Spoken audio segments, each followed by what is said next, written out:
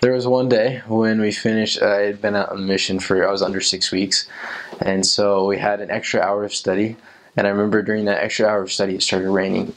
And little did I know, I came to find out a couple days later, or later that night, that it was actually a hurricane.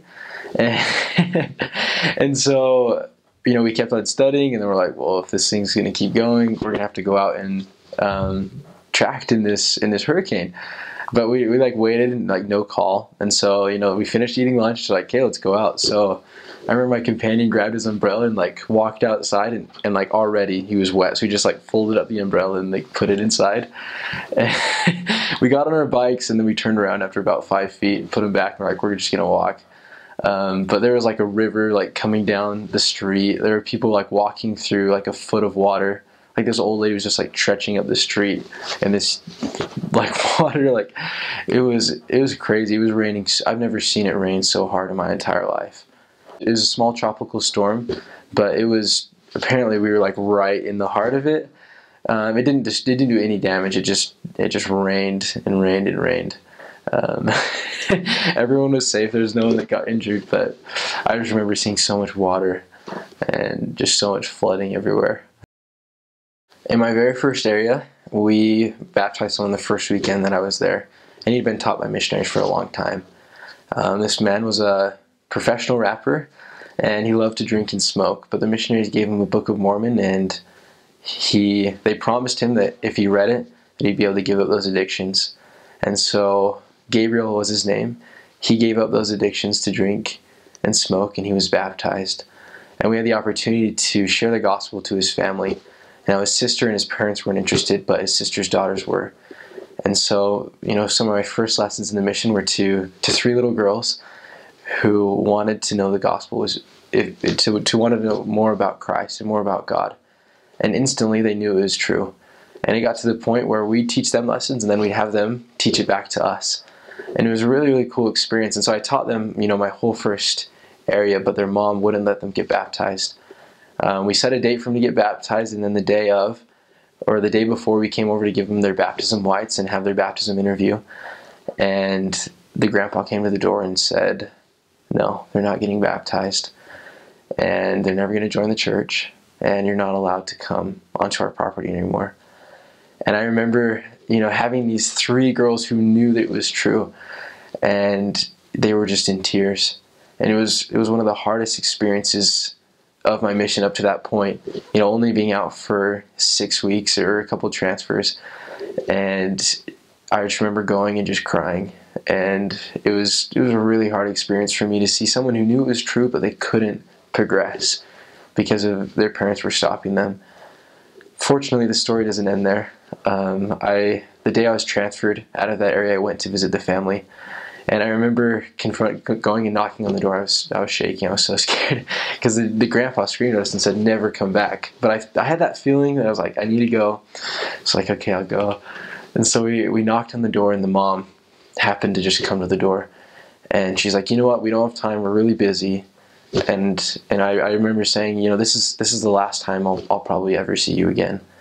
I'm getting transferred out of this area tomorrow morning. And I wanted to come and thank you for everything you did for me and for my companion and for allowing us to share the gospel with your daughters. And she said, come back tonight and we'll all say goodbye. And so we went back later that night, and I remember having a conversation very specifically with the mom. And we actually had an experience beforehand. About a few weeks before, we were just driving past, and we stopped at their house. And the mom was praying for help. And she looked out the window and saw us. And she came out and told us that, she was ready to make change, and she knew that it was true too, even though we hadn't really taught her any lessons. But after we taught her that day, she texted us and said she wasn't interested. And so flash forward to the time when I was saying goodbye to her family. I remember inviting her right before I left that the next time the missionaries came by and taught her the gospel, that she would accept it and she would read the Book of Mormon, and she'd let the missionaries into her house. And I didn't think very much of that promise, but she accepted, and I was transferred. And a year later, I got on my email, and I remember signing in, and I very first read an email from my mom. And this email was telling me about one of my friends who had passed away while I was on my mission. And it was really, really hard. I remember just having an overwhelming, I had overwhelming feelings come to me. And I remember just sitting in there, with tears in my eyes reading the email, because I'd known this friend for, my whole life. And it was a really hard experience for me. But shortly thereafter, I kept on going through my emails, and I saw an email from this email that I didn't recognize. And I opened it up, and it was the mother that we had taught, and the mother of the 3 daughters that we had taught. And she said, "Elder Reese, I want to thank you. My 3 daughters and I have been meeting with the missionaries, and this Saturday we will all be baptized." And I remember at that time, I just learning that my friend had passed away, but also hearing about a family that had accepted the gospel, that was going to be baptized. It was one of the most spiritual experiences. Just sitting in the email or the internet cafe that day, the music was blasting, but the experiences and the feelings that I had, I don't think I'll ever forget. That family was there baptized, and greater or even more part of their family was baptized, and they're still active to this day. And for me, that was one of the greatest experiences and the happiest experiences of my entire mission. Well, if anyone knew me before the mission, I was a really, really shy person. I was really afraid to go up to random people and talk to them. But when I do have friends, I'm not afraid to talk to them. And on the mission, we were required to talk to every single person that we saw. And so at first it was really hard for me to get out of my shell and to go and, cross the street on our bikes or just pull over the car and run out and talk to someone. But I feel on my mission, through obedience, I was able to overcome my fear of talking to other people and getting out of my shell.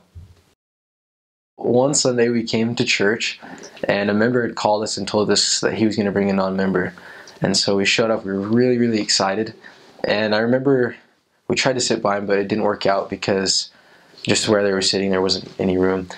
But I remember walking into church and seeing this man who had a full-on mohawk, and he had a bunch of tattoos all over his neck and on his hands, and he had gauges in his ears. He had a full beard. And so, being missionaries and looking at this man, like, we never ever expected him to change.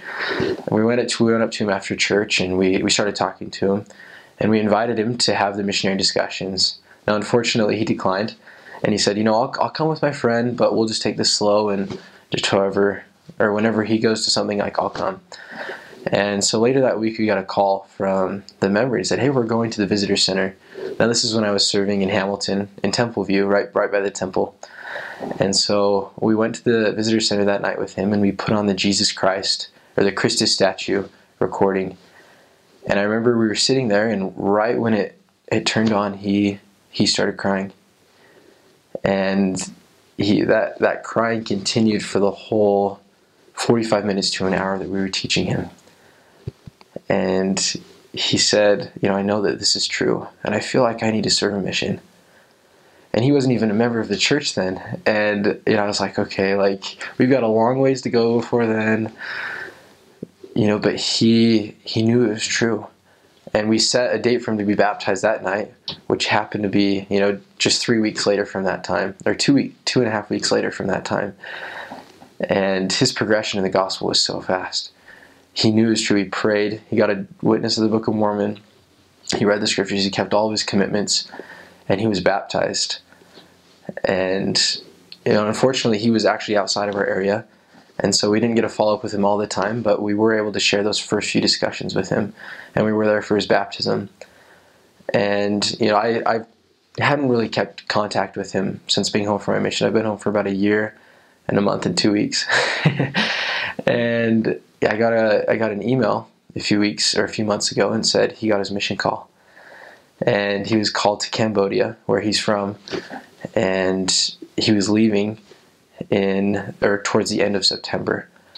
And so just 2 weeks ago, this convert who we'd walked into church, seen with tattoos, gauges, mohawk, beard, who I never thought would change. I remember I went to the temple and we did an endowment session together, and to see the individual that he was before and to see the individual that he had become after he had applied the gospel in his life was two completely different people. It was an experience of a lifetime that I'll never forget. You know, I was talking to him. There was two individuals that we were talking to that day that were going to the same mission. And so I was talking to, his name's Tra. I was talking to Tra about his mission, about what he was excited for, and then this other young man who just graduated high school.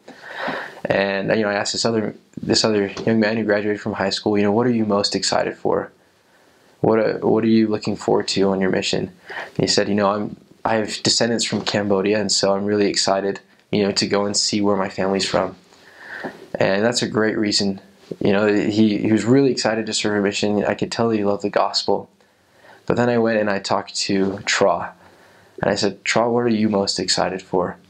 And instantly he said, it's not about me. It never was, and it never is. And it never will be. He said, it's about the Lord and about what I can give and what I can do for him. And when he said that, it really hit me, because here was this man who had never, ever thought of even serving a mission, just a few years later, and now here he was, giving everything he had to the Lord.